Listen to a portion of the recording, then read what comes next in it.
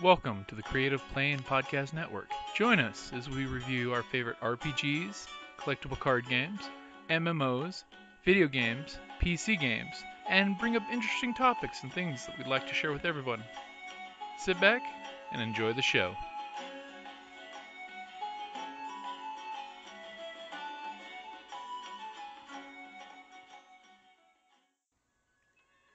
Hi, this is Kelly, aka Trixie from Ragnarok and Roll, a Scion to Ragnarok story, and Tilda Wimblewick from D&D Journey of the 5th Edition.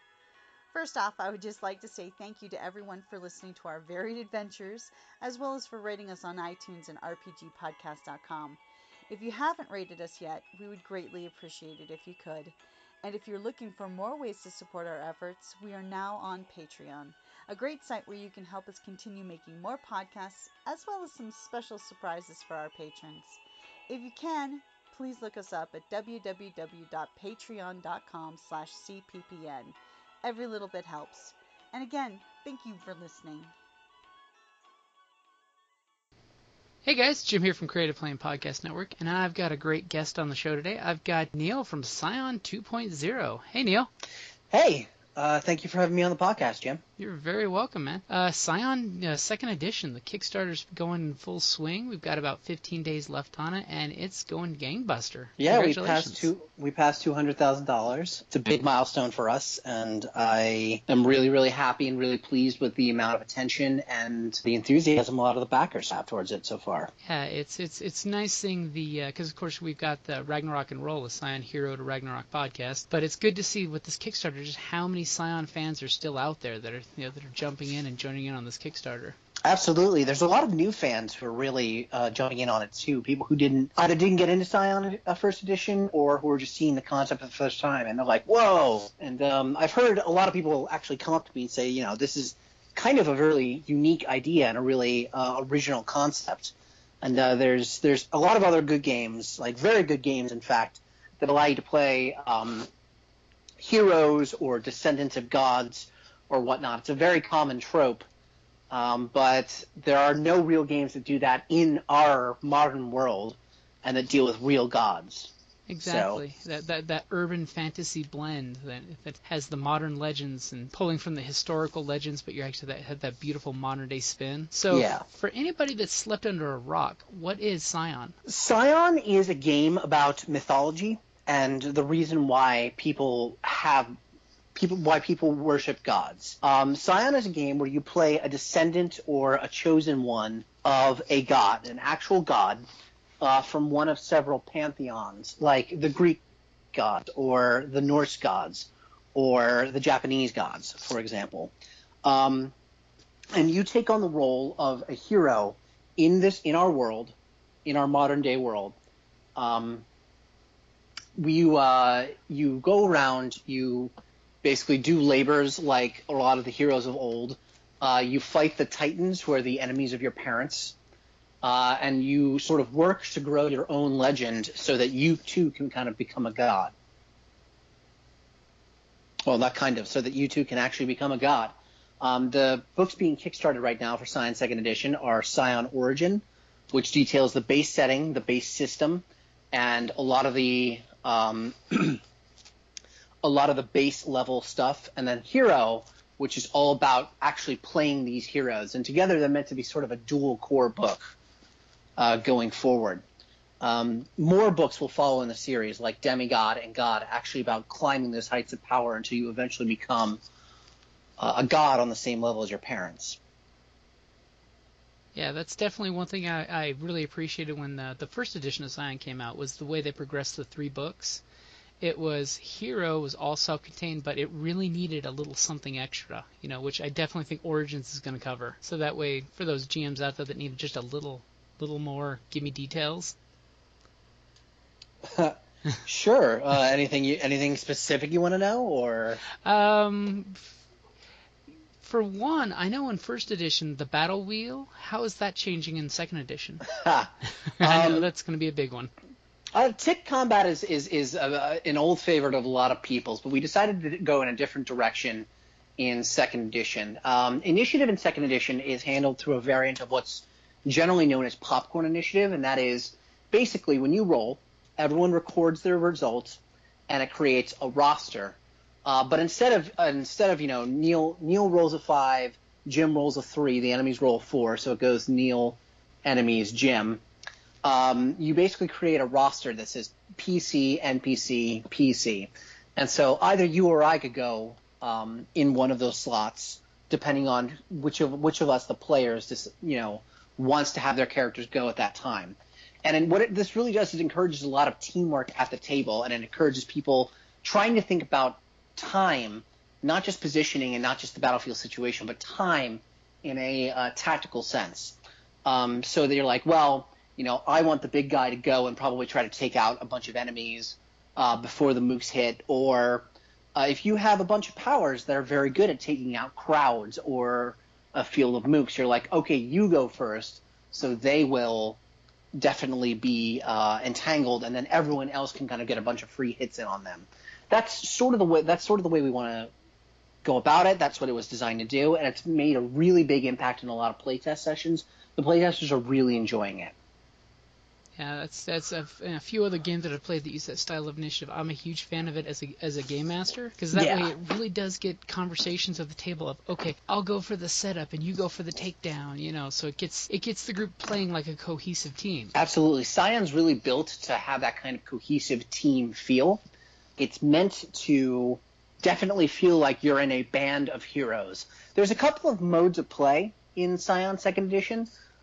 We have a really neat system for handling downtime and for handling solo adventures. For example, if there's a player who can't quite make it to the session, or if there's if you can only have one player at the session, you can run sort of solo adventures in the background or side adventures that allow you to progress your story. Because if you look at mythology, a lot of times you'll have these heroes sort of adventuring off on their own, and then they'll get together in a group for a really big adventure, and then they go back off on their own. And we wanted a way to reflect that in-game without necessarily breaking up the action or making the group split apart and ignore the other players. And I think we've come up with some really cool ideas about how to do that that are going to be really, really awesome to see in play. But then, of course, you have the centerpiece is still the big group adventure, which is basically in development we call it Argonaut level play, but that's not what we're going to call it in the actual book. But that's the story of the Argonauts. It's a bunch of heroes going off to get the Golden Fleets. It's a perfect example. Yeah. That's awesome. Yeah, that's one thing with our group we've always had issues with, getting everybody on the same day and the same time with Scion, because that would be cool, being able to peel off and have mini adventures that don't disrupt the flow of the big story. Yes, I certainly think so. And Scion really is one of those games that you can have a blast having a single hero with the storyteller just going off with having one mission, because they're especially the tail end of hero when they become so powerful. Yeah, we definitely have a way to plateau, for lack of a better word, at hero. You stop. You I don't want to say you stop advancing, because you never really stop advancing, but you advance slowly. And you're really more shifting your traits to what's important and what's not, rather than just adding more dots on your sheet. I know a lot of people really liked playing Hero, and a lot of people liked playing at Demigod, and some people didn't like playing at God. And there were some setting reasons why they didn't want to kind of continue on in first edition. And in second edition, those setting reasons are really turned up to sort of 11. At the Hero level, you kind of have the best of both worlds. You're still very, very mortal. You're a fan of Elia Mercad, right? Yeah. Yeah. The whole sacred profane dichotomy. Mm-hmm. You have this godliness, this hierophany, all around you that you can kind of really enjoy on a spiritual level, but you're also very deeply immersed in the profane world, and you're deeply you're deeply immersed in these mundane pleasures, for lack of a better term. Exactly. Monsters aren't knocking down your door every single day. When you become a demigod, for better or worse, you're starting to really change the world, and you're starting to really warp things around the things you do. and you'll find yourself going off into foreign lands more and more often. Whereas before you could kind of visit and enjoy their pleasures, now you'll be bound to them by quests, and you'll have to go there and do things. And there is a plateau at demigod, but very few reach it. Most demigods either end up dying horribly, or they end up apotheosizing into gods. And god level play is going to be something very different than it was in first edition. You're still going to be able to adventure around and do things, but a lot of the play is actually kind of looking over the mortal world and looking over the group of people you bound yourself to with your pantheon, and spinning off incarnations of yourself that can exist at the same time that you do, and do things and have their own little adventures and have their own little lives. A lot of scions are actually descendants of incarnations of gods, if that makes sense. And gods can have different incarnations. So even if you're a scion of Thor, you can meet an incarnation of Thor that isn't actually necessarily your dad. He is and he isn't, in a way. The whole Avatar aspect. Yes, something like that. We decided to change the name because Avatar is actually exactly it's actually a religious term, and so we wanted to avoid that.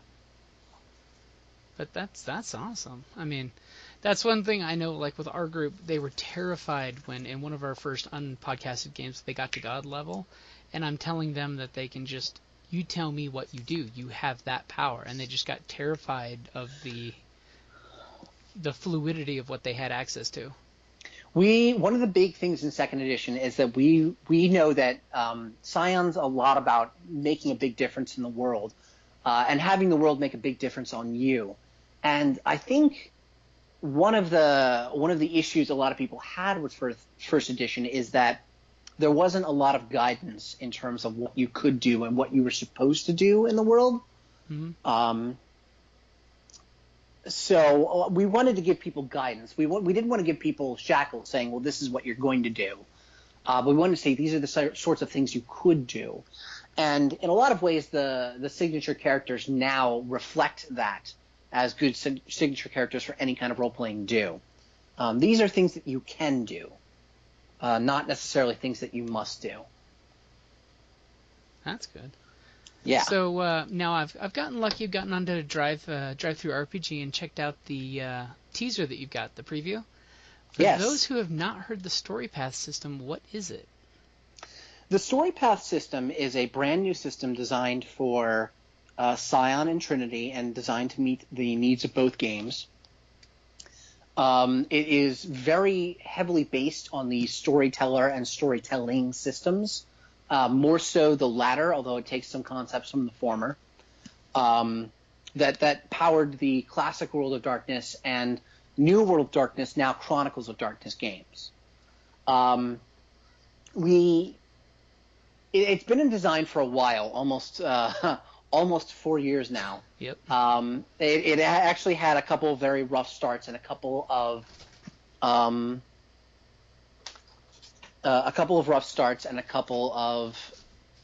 restructuring. Yes, restructurings. It went through a number of iterations going back and forth. Sorry, just 1 second. Oh, no problem. Yes, so we designed it, and I eventually became lead developer over it after a number of things, and I decided to scrap a lot of the previous things and kind of rework a lot of the concepts that we had. And what we come up is very cool. So it's still a D10 system. It's still you roll successes on a target number on a D10. It's still an attribute plus skill system. But what we've done is we've really streamlined and put definitions in the hands of the players in a way that those other games don't, or just decide to go in a different direction. For example, in storyteller and storytelling, you have your backgrounds and your merits and those sorts of things. In Story Path, those and a lot of your relationships are all tied into this one thing called the path. And you have a couple of paths to start with, but what they are phrases or sort of descriptions of your character that you can kind of cue off of in the system, and to just kind of spontaneously generate something that might be worthwhile to your character. For example, you could be the scion of a forgotten ninja clan, and that's your path, the scion of a forgotten ninja clan. You could be walking down the street, and you could get attacked, and you could actually, for benefits in character, you could say, well, actually the attacker is from one of the rival ninja clans, and that sort of thing. And you will get benefits to your character and bonuses because you tapped into that piece of the story. What paths are meant to do are ground your character and kind of make players really want to grind their characters down into the setting itself and want to engage the setting on a very personal level that's important to their character. I think everyone's had the story about the character who's just a lone wanderer. I'm just a random badass. I don't have anything to tie me to anywhere. Well, in reality, those lone badasses know the highways pretty well, and they end up knowing which diners are good to eat on long roads, that sort of thing. Even a drifter has connections somewhere, and they have knowledge, and they have ties to things. And so if you really want to play that character, I'm not going to say no. But the way our system is designed, the way the paths are designed, you kind of have to spell out what your connection to the setting is. So that character may not have any personal relationships with anyone, but they're going to have a very deep relationship with, say, the highway system, or they'll know every nook and cranny of like every little city here. And actually, probably that scion will be very well along their way to becoming a god of journeys, for example. Mm-hmm. So already you're seeing how it kind of ties into the setting and into the system. Yeah, and as a storyteller, it's a beautiful system because that way it's reinforcing your characters in the story. Right. It also signals to the GM, or we call them the story guide and story path. It signals to the story guide, what do my players want to see? What do they want to do? So, just give the people what they want. Exactly. And hey, we all know from being a story guide, how difficult that can be sometimes of what do my players want? Are they wanting to just shoot down paper targets? Or are they wanting, some intrigue? Or are they wanting that non-stop knockdown fight? It's hard to get cues back sometimes. Yeah. Which any game system that helps reinforce that is always a good thing. I absolutely agree. So with Scion 2.0, what's one of the aspects that you absolutely are intrigued and in love with? There's a lot of them. I could talk about purviews and how we still have the boons from first edition, but now there's a freeform aspect to your purviews called marvels that you can kind of just sort of spin off. I could talk about the big changes we made to Fate and the whole concept and the way you do Fate binding. That's what I'm curious about, because I was a fan of using Fate binding. I used it a lot. Yeah, some people use it a lot, and actually, as the rules were written, you were supposed to use it a lot, especially as things went on. But we found that there were a couple of conceptual difficulties people had with them. And as we were researching a lot of pantheons, the ancestry of first edition's Fate in this sort of Greco-Norse conception became very apparent to everyone, because Fate doesn't quite work that way for every pantheon. So we kind of, I don't want to say we scrapped first edition's concept of Fate, but we're like, what is Fate supposed to do, and what is it supposed to be? And every once in a while you'd have little inconsistencies, and that actually happens over the course of any edition of a line.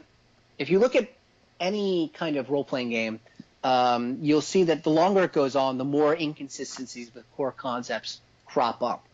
True. Too many people picking at the tapestry. Yeah, lots of different writers have slightly different ideas, and maybe a different developer comes on and wants to take the line in a different direction. And that's actually fine. It's the way lines grow. Mm-hmm. And it's the way that bad ideas kind of get minimized and good ideas get reinforced as the line goes on. So we tried to drill down on what Fate was supposed to be. What Fate's ultimately supposed to be is a web of relationships, and it's supposed to be a a reinforcing of your character's natural affinities towards things and natural attributes. And ultimately, it's also a way to make consequences matter, because you can't just throw out your power willy-nilly without expecting it. If you live by the sword, you will eventually die by the sword. That sort of thing. So we're like, how can we make Fate both a web of relationships, and we can make it a sort of reinforcing of what you're supposed to be doing. The consequences to Fate don't really come in at the hero level, and that's another reason you really might want to stay hero.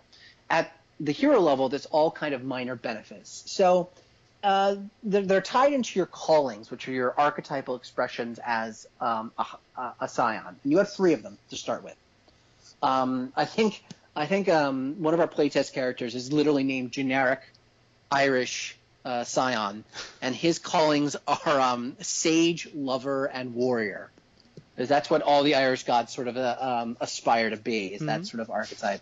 So generic Irish Scion, whenever he uses some of his power, whenever he does something that reinforces this archetypal expression, Fate will sort of search out and select a fate binding that's appropriate to him, or engineer a situation that is appropriate for him to be in. For example, in first edition, Fate kind of overrode the personality of a nearby mortal. It kind of turned them into something they weren't sometimes. Like, you could have a best friend, and Fate's like, I'm going to make you a nemesis instead. And, well, that's a cool idea to start with, but it doesn't really work a lot of times. It just doesn't. Yeah, it requires storyline work to actually justify. Yeah. So part of what you do in generating your path, and part of what you do in generating those side mission stories, is you work on a web of relationships, and you work on people you know. And some of it's based on a system called the Ladder from Vampire the Requiem, that generated touchstones for your vampires. But what it does is basically, when you make a fate binding roll, you look at the callings you have, and each calling has a number of fate bindings associated with it. And that latches on to one of your web of relationships from your callings and from your paths. And that generates a fate binding. So fate doesn't really mind control anyone. It's more like a really good search engine. So if you're a lover and you have a fate binding of the paramour, fate will find someone that you would already be attracted to and who would be attracted to you, and then we'll engineer a meet cute. Like, you will be in Trafalgar Square, and there will be a very light drizzle coming down, just enough to have a little rainbow in the sky, and you two will bump into one another. And you'll spill your papers, and she'll spill hers, and you'll mix them up and have to call each other at your respective places of work in order to work it out. And then, there'll be a coffee shop right by where you guys decide to meet, and you'll be very thirsty. That sort of thing. That's why that fate is more like a really big cheerleader. It's like, yes, do this trope, yes, do this plot, and you can ignore it if you really want to, but it's sort of stuff you're inclined to do anyway. So why would you? Yeah. And it'll reinforce things that you do. You'll find yourself more and more in those types of situations. It's not until Demigod and God that the teeth and the knives come out when you start going against fate, but that does eventually happen. But that's with Scion. I mean, fate's one of the important driving factors, because that's the whole reason why the gods aren't constantly meddling. It's why they have to take a hands-off approach. More or less, yeah. And why they spin off incarnation is to have stuff that's very similar to what they'd normally be experiencing, but so they can kind of experience it without a lot of mythic import. Also, as you rise in legend, the things that you do tend to have very big resonating effects. Your callings can change, and that actually changes a lot of the nature of your divinity, and it changes a lot of the power that you derive from what's called your mantle, or your kind of divine oversoul. Because a god isn't just a god, they're also the idea of that god. And so by doing things that sort of go against this archetype that you've built for yourself, this image of the god that you are, you can cause a lot of loss of power. You can cause a fraying of it, a change. When gods want to make a change to themselves, really, they have to make a new mantle. And this also explains why certain gods have different identities. Ares is a very bloodthirsty and fierce warrior god, but he eventually matures into a sort of a god of civility and also a bit of the god of the harvest in the form of Mars.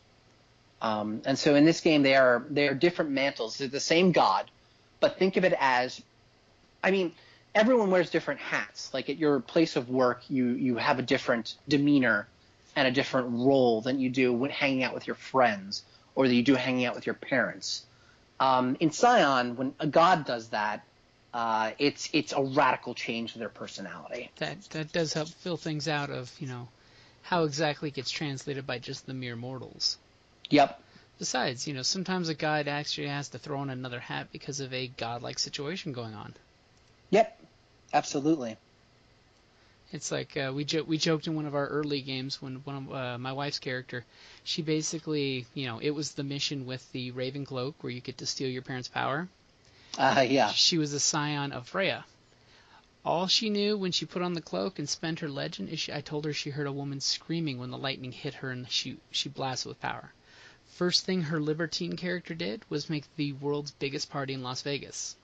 Then all of a sudden she realized she found the rival group that was against them and basically murdered the two evil members of their party in ways that could not be brought back to life because healing was one of her things and she purposely wanted to make sure they could not be resurrected.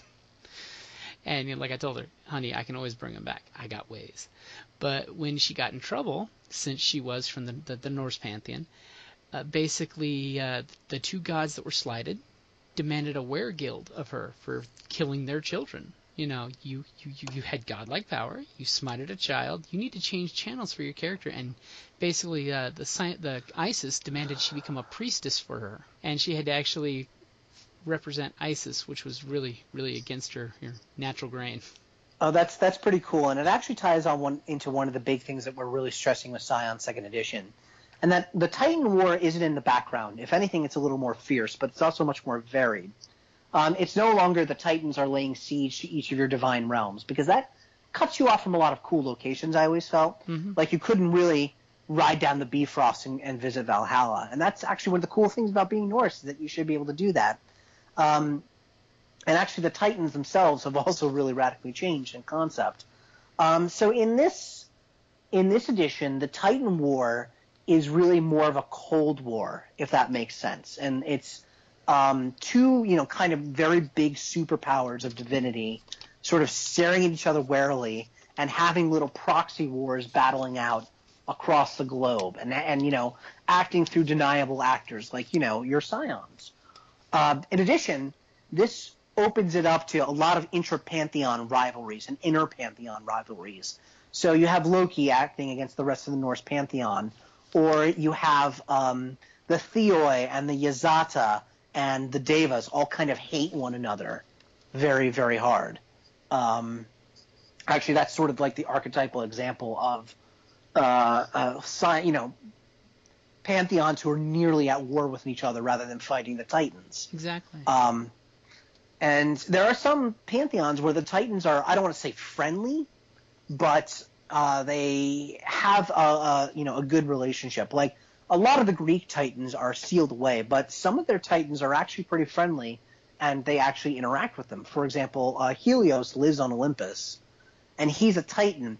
But the big thing about it is that being a Titan isn't necessarily evil. It's just being so consumed with your purview, so consumed with this aspect of the world that you embody, that they don't have any empathy and they don't have any understanding of mortality. Even a lot of jerk gods are very understanding of humanity, and they have a really deep connection to them. They just, they're just jerks about it. But the Titans, it's not that they don't care, it's that they don't understand. They're unable to fundamentally grasp what being human is. Yeah, empathy is an alien concept. Yeah, essentially. So if you went to visit Helios, he'd be like, hey, how's it going? And you'd be screaming, and your flesh would be blasted from your bones, and your bones would be bleached because he's the sun. Mm-hmm. And he's just blasting out, sun energy at 1,000 times greater than the actual sun itself. So, and he'll shrug and he'll move on with his day, and he is the day. So, yeah. That's really the big thing about Titans, is that many of them aren't evil. Many of them aren't necessarily cruel, although some of them are. Surtur, for example, the Lord of Muspelheim, or Mikaboshi, the august lord of the North Star. They're both pretty evil. Hey, their jobs were written down, and that's what they got to do. Basically, or Apep, for example, in Egyptian mythology. Apep's the Titan. So, or any of the creatures in Norse mythology, for example. Those are so. It's not that they're necessarily evil a lot of time. Like Fenris, for example, is a Titan who isn't necessarily evil, but he has to be bound and he has to be locked away, and he can't be allowed to roam free. It's one of those greater goods because they're primordial forces. It's nothing against them. It's just what they are. Yeah, it is, and they don't like that. And the smarter ones start to scheme, and their energies still leak into the world. And cults will form around their energies, deliberately kind of inculcating them for power. Like, if you're Norse, you might have to deal with some, Ophidian snake cults. And the more Ophidian energy you absorb, you start growing larger and larger, that sort of thing. The Norse battle a lot of giants. But the Titan dichotomy isn't entirely, like I said, it's not the same in every pantheon. The Irish have a very nasty habit of sleeping with their Titans, because if you look at their history with the Fomorians, there's a lot of sex going on. Well, that's what actually you fight and then you make out afterwards, Yeah, and the Fomorians themselves consider themselves to be the rightful divinities of Ireland, and they call themselves the Tuatha De Domnon, the sons of the god Domnon, and or the people of the god Domnon rather than the people of the goddess Danu, which is the Tuatha De Danann. So you have this group of rival gods basically, who are evil, but yes. Then you have the Devas, who use the term Titan as a political term. If you're a god they don't like, they'll call you Asura. Ooh. And then you have the Yazaras, also known as the Asuras, who call gods they don't like Devs or Devas. Yeah, and they hate each other. They hate each other really, really hard. System-wise, being a Titan means you have a different set of virtues, but yeah, there's a lot going on politically in the world of Scion. So that's one of the ones that I love, that you can grasp into that, that style of gameplay. Yeah, we really wanted you to have, if you want to have a deep political game that involves a lot of mythology, you absolutely can do it. If you want to have a rollicking action game, easy to do. So we wanted to support a number of different play styles in the line immediately, and that meant really diversifying the setting itself. Nothing against First Edition, but First Edition was always meant to be 3 books. It was only ever meant to be those 3, and it was only because it was so phenomenally successful that they ever wanted to do any more. Exactly. But if you only ever have 3 books, you kind of have to have a laser-like focus on what you're doing, and we want Scion to be dozens of books, dozens and dozens. So that means that we have to have a play style and a setting that supports those dozens and dozens of books. Yeah, and Origins is definitely one of those books that was needed for the series, because, I know our group, we just ad hoc'd a bunch of stuff and threw stuff together, but a lot of folks would come up to me and they're like, I have no ideas. I'm like, dude, the whole point of Scion is look at the legends that are out there and make modern interpretations of. Yeah. And Origins, I think, is definitely going to help a lot of new storytellers, get that, get the point across of this is what the world's like. Absolutely. We have a number of different play styles going into it, and we also have a breakdown of a hero's journey, not the hero's journey like in Campbell, but a long breakdown of tropes, especially at the early mythic level, and how you can sort of break it apart in different story pieces and story segments, and what your players should be doing at each part of the story segment. So I think that's actually one of the coolest things that we've done, is we really break down what a myth cycle looks like and what mythic tropes look like. And like if you meet two brothers, you're going to eventually meet a third, that sort of thing. Unless they're twins. If they're twins, you won't meet a third. But if they're not twins and you meet two brothers, you must meet a third. That sort of thing. Is we have a lot of those little tropes broken down for story guides to sort of pick up and drop into their game really easily. So that's, and just yeah. That's one of those things that makes people's life a lot easier. Is that we can just get permission basically for your storylines. Absolutely. So one thing I was noticing was the stunt mechanic. How's that changing between first edition and second edition? So first edition stunt mechanic was based on Exalted's, specifically Exalted second edition's stunt mechanic. And for those of you who didn't play Exalted second edition, what it basically was you would be encouraged to narrate your action ahead of time. Like instead of saying, I hit him with my axe, you say, screaming with fury, I plant my feet into the soft loam. I twist my body in a massive overhand blow to split him from head to crown. And this was really cool. And you would get extra dice for it. You probably get, that's easily a 2-dice stunt. I'd at least give you 2 dice for that one. I appreciate it. And there's certain mechanical rewards attached to that, like you'd get extra stuff back, that sort of thing. But the 2 dice were the main thing. And Scion adapted this, but I always had a couple problems with the stunt mechanic.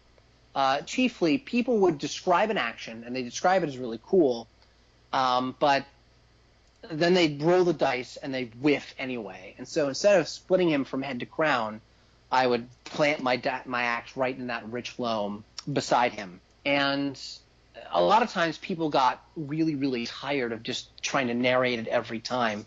And the way Exalted Second Edition, the way Exalted First Edition worked, and during certain parts of high-level play, you had to stunt, otherwise you were done. Oh, you yeah, were boned. yeah. There were some events you had, if you weren't doing a 2 stunt, you weren't succeeding at anything.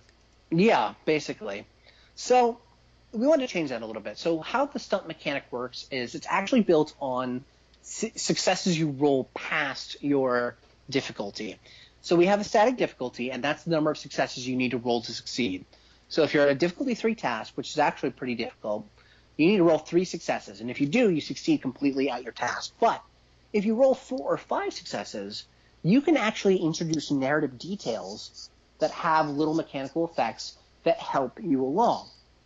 You can basically narrate what's going on, and you can change little details in the setting or the scene to help your characters move on. You can shoot the bad guys, and then if you do it really well, you can narrate that behind them your bullets have actually struck oil drums, and now oil's leaking on the floor, making them hard to traverse, basically. That sort of thing. It's a way to sort of reward people for rolling really well and to encourage them to modify the setting and the scene and make it their own through narration. Yeah, and that's always important, is to it again reinforces that whole reinforcing the character in the story world, so that way they can keep interjecting more into the story world, which at no point is that a bad thing. No. We also have a similar mechanic on the back end called complications and consolations. Complications basically add on to the difficulty of a roll, and they pop out as consolations if you're doing them on the front end, if you're going into a roll. So if you have an abnormally high difficulty for something and the players don't succeed, you can offer them what's called a consolation. And a consolation, a flat failure as a consolation, will get you momentum, which is sort of a bank of points that you can spend to get extra dice on things, and really pump up your pools a lot. Oh, that's cool. Or you can take a consolation, which is basically a failing forward mechanic. It says, well, you succeed, but this negative thing happens. Well, yes, you got the window open on the skyscraper, but you triggered the silent alarm. and the cops are going to be here in 5 minutes. Yes, you got over the barbed wire fence, but you've injured your leg, that sort of thing. Or you left some critical piece of evidence behind. Now they'll be able to track you, that sort of thing. And you can choose not to accept the consolation.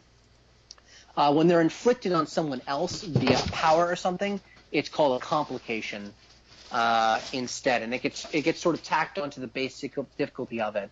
But when you're just doing it from the front end, it's just added right into the difficulty. And if you don't succeed in that, then it pops out as a consolation.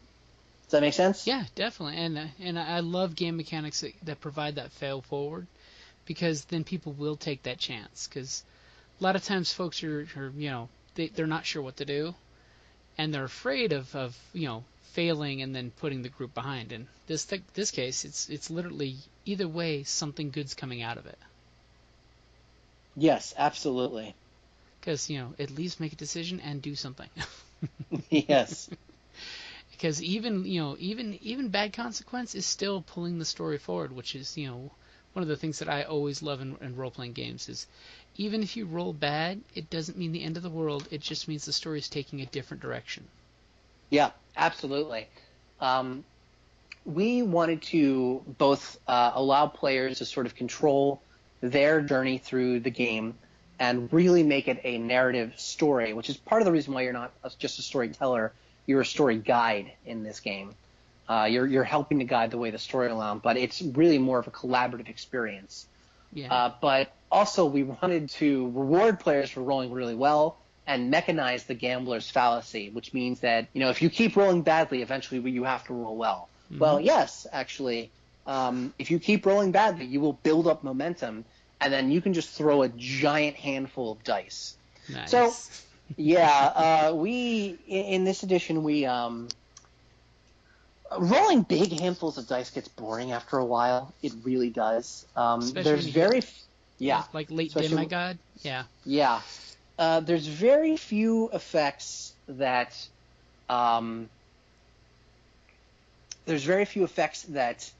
up your dice pools at all, except for momentum, and momentum's really the big one, because we wanted dice pools to remain largely static so we can do things to change target numbers and that sort of thing. When you blow momentum on something, you're directly adding dice, and that's a big, big, big thing in terms of how many successes you can generate. And so your dice pools are generally pretty static, anywhere from like 3 to 10 or so. You're rolling dice just constantly. When you blow momentum, you can add up to 12 dice to something, and that's just insane. That's your big handful of rolling dice. I found that people enjoy that every once in a while, but don't want to do it all the time, and that's a way we kind of make everyone happy. Yeah, so that way it's there when you're at that spot where you're at the very beginning of a story and you've done a few things and you don't want to fail at this one step. You can go for it. Yeah. So one thing I've noticed with the new Scion stuff is the artwork is fantastic. Is there any shout-outs for any of the artists you guys are using for this, or? You'd have to ask Mike about that, and I'm sure Mike would be willing to talk about a lot of the new artists. I'll tell you what I'll do. I'll try to do a blog update with a lot of the new artists we are really showing off. If you guys want to know more about Scion, I do occasionally do blog posts on the Onyx Path blog at theonyxpath.com. Oh, I know. So, over the last 3 or 4 years, I've been watching those posts, hoping for one notice saying there'll be a Kickstarter coming soon. And trust me, the first day, I know at least 20 people that jumped on it right off the bat. I'm really glad. Because we're really excited to see Scion back in press. So, in regards to the game, is there any meta plot besides the Titans that you can actually talk about, or? I wouldn't call it a meta plot precisely, because a meta plot. So what a meta plot is, and I actually had to drill down on this when I developed Beckett's Jihad Diary, which is the big book O Vampire meta plot. So I had to ask myself, what is a meta plot? And a meta plot is basically a plot that continues through successive books in a line that are done by signature characters who are not your own and can have an impact on your own game. Like, for example,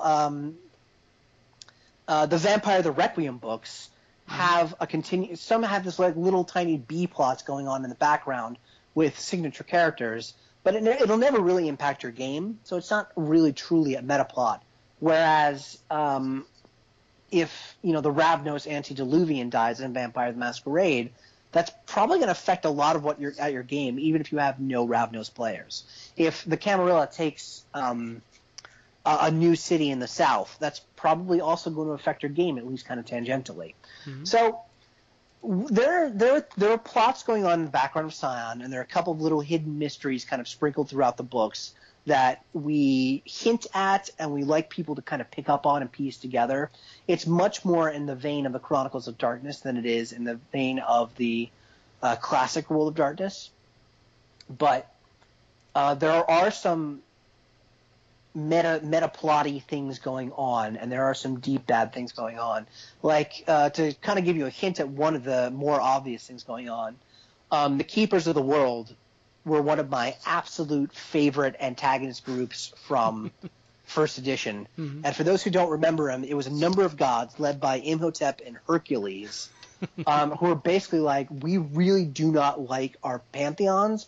We really don't like our parents. We think this whole divinity thing is bullshit, and mankind would be better off without the gods at all. And so they are actually working to sort of separate and partition off the world from the rest of the pantheons. And we have a mechanic in second edition that actually really helps with that. And the Keepers have a good chance at actually making their evil plan come to fruition. I mean, if you can call it just a really deeply humanistic plan evil. Mm-hmm. They have point of view. Yeah, they have a big plan, and it will probably require warring against every other pantheon, but they have a plan. So that's a sort of meta-plotty thing we have going on.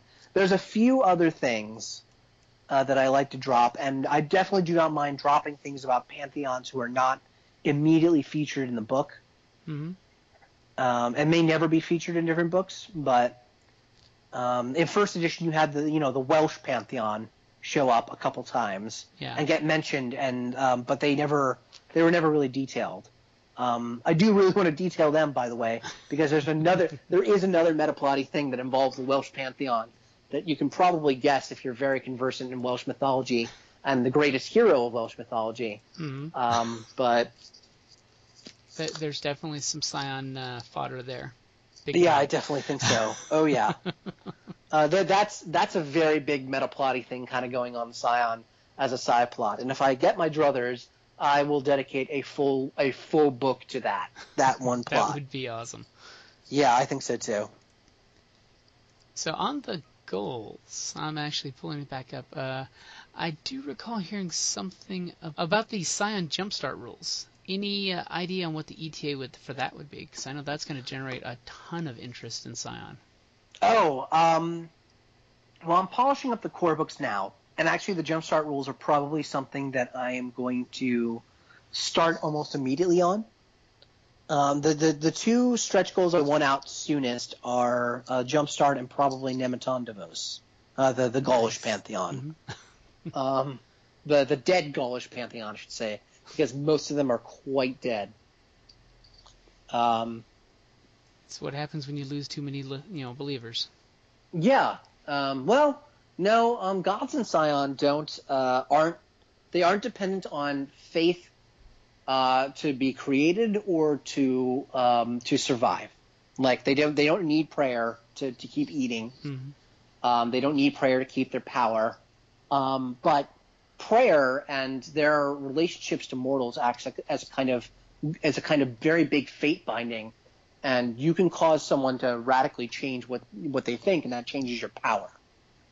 Like I said, Loki is kind of stuck being the god of lies, and if he tries to be something else, either people aren't going to let him change, and his fate bindings are always going to be the same. Mm-hmm. He's always going to be stuck in this god of lies thing, or worse, he'll do something really radical, and they'll start thinking something very poorly of him, and then his powers will actually start to change, and his personality will actually start to change.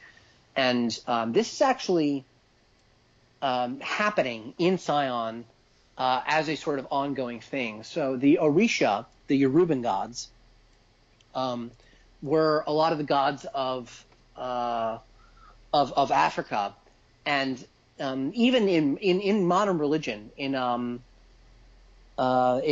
modern religions that worship the Orisha, and you have this sort of mythological backplot of the transatlantic slave trade as changing the gods itself. And I thought, well, this would be really cool if we did this in the game. And so the Orisha sort of looked at their followers and looked at them suffering and looked at that, and they were like, well, we can stay in Africa where we know where we are, or we can stick by our followers and change in ways that might be uncertain, but will always be with those we worship.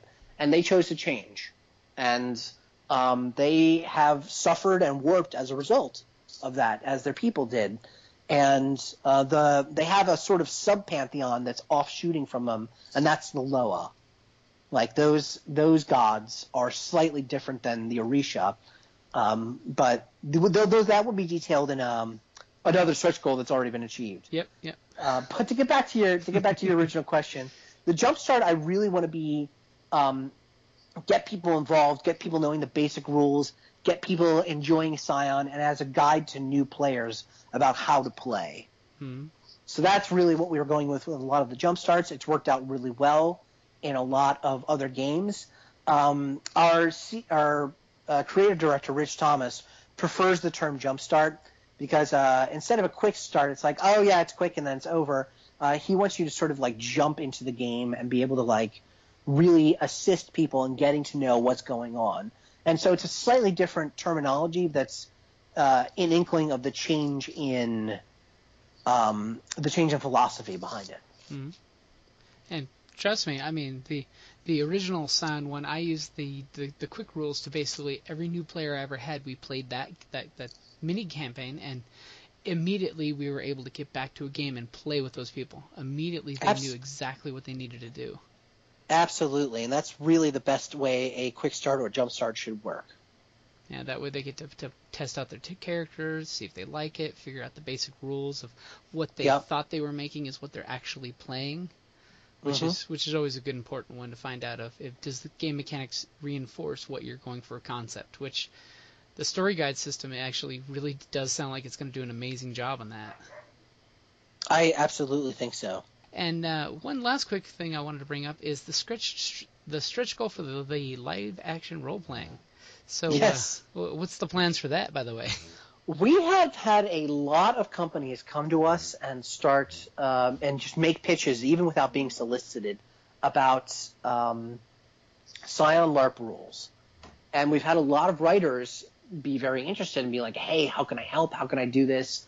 Apparently kids love the god LARPing. But like I said, Scion is a kind of unique game, and it does a few things that no other games do in terms of setting, and people really want to be invested in that. People really want to play with that for their games. And I think that's awesome. I think that's great. So we've been in talks with a few different companies about what to do and how to go forward, and there's some really cool ideas coming out of those discussions. And I mean, we've already hit the stretch goal, so you guys are going to see some Scion LARP rules. That's good. And they are, I absolutely think that they are going to be phenomenal, and I cannot wait to see them be tested. And I am not a LARP designer myself, but I have played a lot of LARPs, so I'm really happy to see them go forward. Yeah, I mean, if nothing else in a gaming group, having up just like 1 or 2 LARP sessions can actually really help play NPCs, let folks know what's going on behind the scenes type of thing.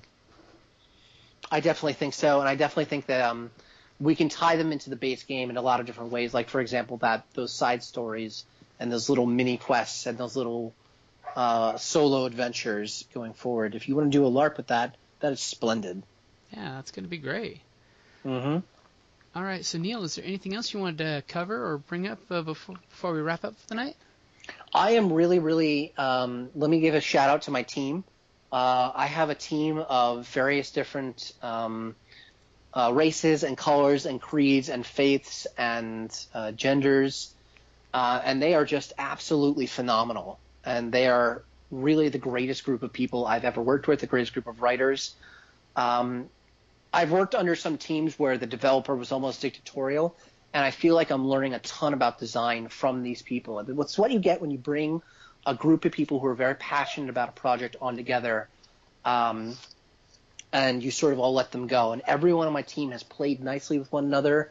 Every member of my team has contributed a tremendous amount to the project, and I think you can really see their passion and their knowledge of a lot of these pantheons just sort of leaking off the page. A lot of the people I brought on were experts, and some of whom were conferred degrees in in either comparative religion or in the study of the mythology of a certain pantheon or a certain group of people, and their knowledge and their passion and their love of games is just exploding off the page. And I absolutely cannot wait for people to start really reading and digging and playing with them.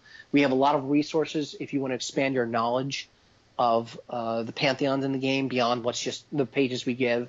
Going a lot more in depth in the pantheons was something we really wanted to do with second edition. I think we really succeeded. You're going to see, if you go to the Kickstarter right now, you can see the Greco-Roman god right up in rough form. And later, I'll just tell you, we will be previewing the Irish gods going on, so you can really see how much we worked in and how we tried to fit it around the concept, and I think the amount of research we're doing going into the game. That's gonna be great, because it's I mean, for a lot of cultures, this is some serious deep stuff that's being covered in a role-playing game, and this is their religion. I mean, we say mythology a lot, like, oh, this is mythological, but there's a billion Hindus, man. Mm-hmm. And even though we're going with a more kind of Vedic approach to the Hindu gods, these are still this is a living faith. Exactly. There's millions of people who practice Shinto. There's a lot of pockets in China where I know some of the ancient Chinese gods are worshipped. They just put up a giant statue of their god of war, like a giant one. Yeah. And of course, the Orishas are still worshipped all over the world, but especially in the Caribbean and especially in Africa. And these are living cultures, man. These are living stories. These are living gods. And it's important to approach that from a veil of fictionality. We're making it a game, and the Odin of Scion is not the true Odin. Mm-hmm. But it's also important to be very accurate in what we're doing. Exactly. So, and accurate and respectful, and bringing people on who are parts of those cultures or who already respect them was a huge priority for me. Heck, I mean, one thing I always appreciated with the original Scion was so many of my players actually went and researched cultures that they were basing their characters on, and I'm like, that's awesome. You're actually going out and learning from the game. Yep, absolutely. All right, well, thank you so much for having me on your podcast, James. You are so welcome, Neal, and thank you so much for doing Scion 2.0, man, because there are so many people I know looking forward to it, and it's going to be super exciting when it comes out. Great, amazing. Thank you so much. You're welcome, man, and you have a great one. You too. Thank you for listening to the Creative Play and Podcast Network, and feel free to enjoy our other shows, such as D&D Journey of the 5th Edition, and Scion, Ragnarok and Roll, a Scion hero to Ragnarok story. Thank you for listening.